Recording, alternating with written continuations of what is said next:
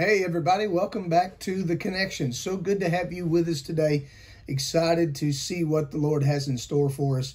I was reading my Bible the other day and I came across a chapter. Of course, I've read it many times, but there was just something about it that really stood out to me.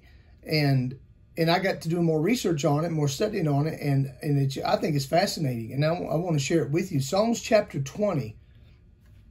I want to begin reading at verse 1.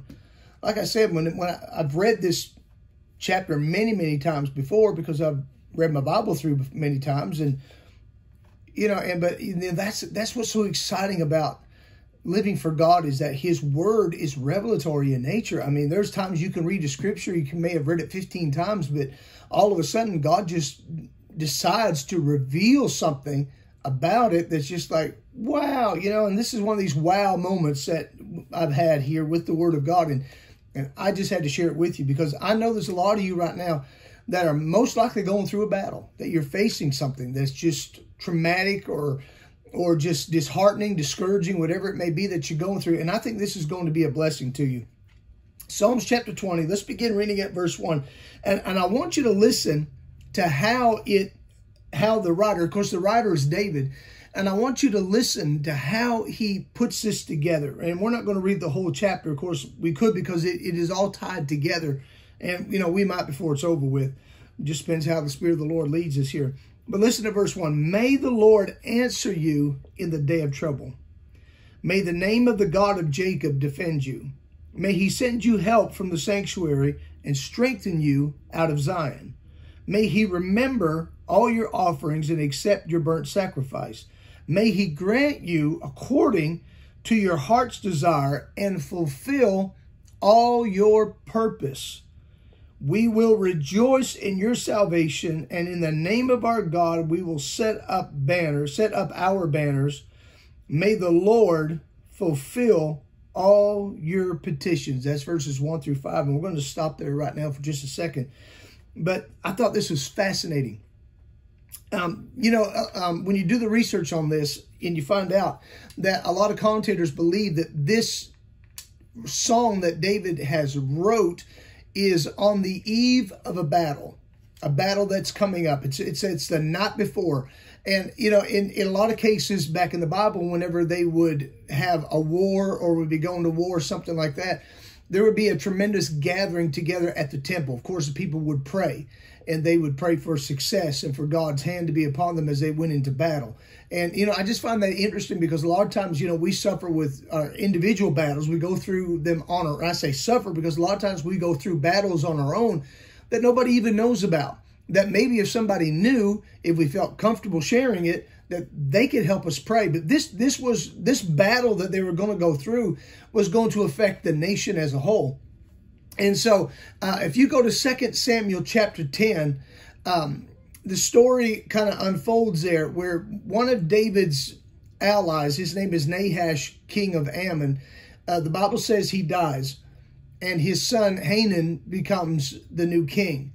Well, David sends a group of men, almost like if you were looking at today's society, like the Secretary of State, some of the high officials of the kingdom, to go and offer his condolences to Hanan because of his father's passing. Well, Hanan is not surrounded by the most wisest of people. I've read a statement today that said God gives us all patience and only the wise use it. So that's very true. So these men that were around Hanan were not the wisest of men. And so they immediately told the king, they said, well, these advisors are coming here just to spy out because David's going to attack. And so Hanan does something that is very offensive. The Bible said these men that David sends, he cuts half their beard off. So you got half of their face that their beard is cut off and it's shaven. And the Bible said they cut off their garments, level with their backside and send them away. I mean, this is humiliating. I mean, in matter of fact, it was a declaration of war. David, as a matter of fact, the men went to Jericho, and the Bible said David went out to meet them there and told them to stay in Jericho until their beard had grown back, because these people had absolutely humiliated David's men, and therefore humiliating David at the same time. And so I thought that was so fascinating. One of the beautiful parts about that story is that God will meet you where you are. That if you feel embarrassed, humiliated, if your life is gone in a bad direction and you don't know how to get it back on track, we have a king that will meet you where you are. And I thank the Lord for that, because a lot of times, you know, in our weaknesses and frailty and in all this circumstances that surround what we're going through, we just don't have the power to break through into prayer. We don't have the fortitude, or maybe we have the desire, but not the perseverance to push through in prayer. So I thank the Lord that he meets us in our time of need right where we are. And so they know that the Bible says, and they knew that they stunk in the eyes of David. They knew that, hey, we have just done something that is fixing to really, really bring some trouble on us. And so they go to war against Israel. Now, the Ammonites hire out, the Bible said, the Syrians. Of course, the Syrians were always ready to go to war with Israel, so the Ammonites hired them out. And so this is the eve of the battle. And this is the song, Psalms chapter 20, that David sings or recites in front of the congregation that is gathered at the tabernacle to pray for the battle. And I thought, man, this is so interesting, because like I said, I've read this before, but really never put it together, really never, had the revelation of what God wanted me to see here, is that, maybe this should be a prayer that we ought to pray on the eve of every battle. Maybe there's some of us right now that, you're in the middle of a battle. Maybe today is the day that you pray this prayer and say, may the Lord answer me in the day of trouble. May the name of the God of Jacob defend me. May he send me help from the sanctuary. I'm telling you, heaven's going to come to your rescue and strengthen me out of Zion. May he remember all my offerings and accept my burnt sacrifices. See, that's what they would do. They would gather in the temple. They'd begin to offer, the king would offer sacrifice, because the king would stand by the altar. That's where his usual position was. And they would offer up sacrifices to the Lord. And then he says, may the Lord grant you your heart's desire. And what is our heart's desire? We want to win. We want to beat this thing that's fighting against us. We want to destroy the enemy that is trying to destroy our life. And he said, and may he fulfill all your purpose. I'm going to tell you something. These wars that we go through, these battles that we face, there is a purpose behind every one of those. And as we go into war, we need to understand that we've got a God that is on our side. And this is what they're praying. They're praying for the salvation of God. And he says, and we will rejoice, he says, in your salvation, talking about God's deliverance. We will rejoice in that. And in the name of God, we will set up our banners. A lot of times in ancient warfare, they would set up banners, basically flags that, with their emblem or whatever on there. Just like we go into war today, we fly the American flag. They would set up their banners. And so, the Bible says that when the enemy comes in like a flood, the Spirit of the Lord will raise up a standard. That standard was like the flag or the banner up over the enemy, saying, hey, you may be coming against us like a flood, but I want to remind you, this is the army of the Lord. I want to remind you, and some of you have to do the same thing today. When the enemy's coming after you and coming in and rushing in on your life, you remind them, I'm a child of God, and I cannot be defeated if I put my trust in the Lord. May the Lord fulfill all your petitions. And so now, in verse 6, the song switches a little bit. And he said, now I know that the Lord saves his anointed, and he will answer him from his holy heaven with the saving strength of his right hand. That is the power of God. And then they go on to say, verse 7, some trust in horses and some trust in chariots. But we will remember the name of the Lord our God. Hallelujah.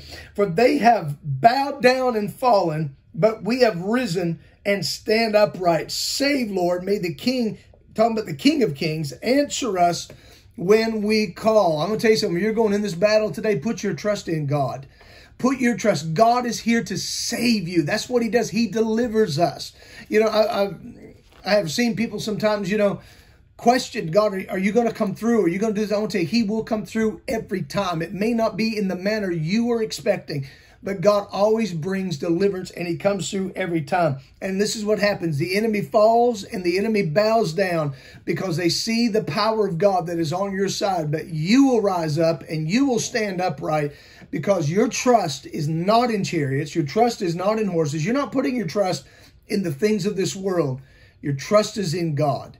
And when you put your trust in God, I'm telling you, you are going to come out victorious. So I thought I wanted to share. I was so excited to share this with you today because I was like, man, I need a song, you know, and maybe you need a war song today. Maybe you need a war song that you can just sing. And I'm not talking about Sweet Home Alabama either. And it's, man, let me tell you something. I told somebody here a while back, I said, you can't sing that song unless you're from Alabama. So I'm talking about a real war cry that you can sing and the heavens will hear and the enemy will hear and they will know that you are coming against the enemy and you're going into the battle with the Spirit and power of God on your side.